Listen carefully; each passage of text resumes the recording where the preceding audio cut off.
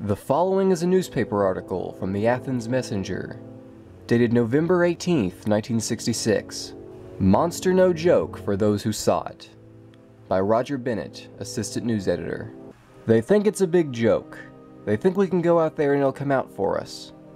It is the red-eyed, winged-backed, 6-foot man-like thing, which has turned a remote section of Mason County, West Virginia, into a dusty, carjacked thrill show.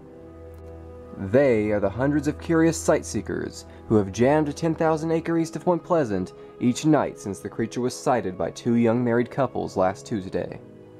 The sightseekers know there isn't such a thing, but they aren't about to miss a chance seeing it. Frightened observers, 4 young Point Pleasant residents returned to the spot where an unusual creature was spotted earlier this week. The married couples, Mr. and Mrs. Steve Mallett and Mr. and Mrs. Roger Scarberry, contended they found a hoof-like print in soft sand the next day. The people who've seen it so far, especially Mr. and Mrs. Roger Scarberry and Mr. and Mrs. Steve Mallett, are afraid they'll see it again, but they keep looking. I hope others do see it. I hope it scares them as much as it did us. Maybe then they'll believe things exist, and we're not dreaming, Mrs. Mallett said.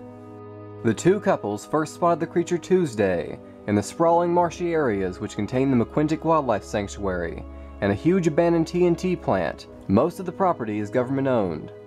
Thursday night, the area was ablaze from the lights of cars and flashlights as the curious traveled up and down the maze of dirt roads.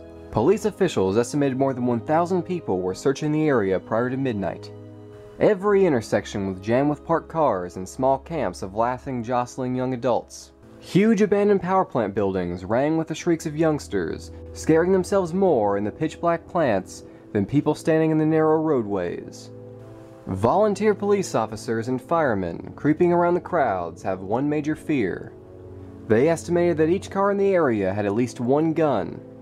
One officer heard an automatic rifle bark several times Thursday night behind one of the many buildings. Early sightings, besides that of the two couples, have several things in common. The description includes 2 red eyes about 6 inches apart, wings with 10-foot span, and always man-like with stocky legs. These sightings came from Cheshire, Rutland, several persons at an isolated home near the TNT plant, and one in Doddridge County, West Virginia, east of Parkersburg.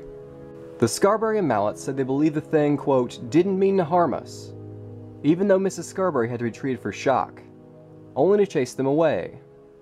At one time, the creature came within 100 feet of their car. In all, they spotted it 5 times the first night. They've seen it twice since. The first night it chased their car at speeds up to 100, gliding above and behind their vehicle. It emitted a sound similar to a record played at high speed, or a squeak of a mouse. What is it? They don't know.